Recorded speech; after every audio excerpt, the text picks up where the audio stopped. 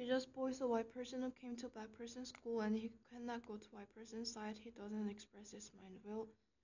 Franny's mom is understanding people and always cares Sean and her baby died.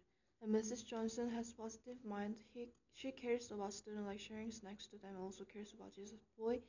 And Trevor is always angry mean to Jesus boy and he broke his arm while riding a swing.